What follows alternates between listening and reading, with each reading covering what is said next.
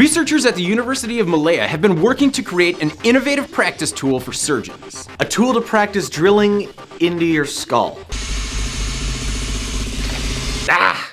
Yeah. Don't like it. Yeah. In collaboration with the University of Portsmouth and the University of Oxford, the Malaysian researchers have created an ultra-realistic, 3D printed, two-part model of the skull. What makes something ultra-real? Life on the streets.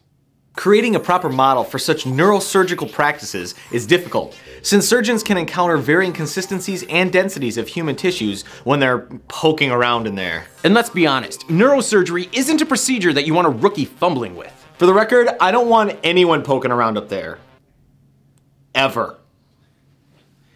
Using a Stratasys Objet 500 Connex multi-material printer, the researchers have created a realistic two-part model that closely resembles a human skull in both appearance and consistency. The reusable base, essentially a human skull, is printed with one material, costs about $2 grand, and is used to train the novice in neuronavigation techniques. The replaceable region, where the simulated surgery is performed near the top of the skull, is made up of several different materials and costs only about $600 to fabricate. The materials separately simulate skin, bone, duramater, tumors, and normal brain tissue. The lobotomy surgery, requires the surgeon to see, feel, and even hear these different materials as they're drilling into your skull. 3 different neurosurgeons, as well as an expert in surgical simulations, tested the materials by performing simulated surgery. Each gave the model resoundingly good marks. They better. How hard can it be? What?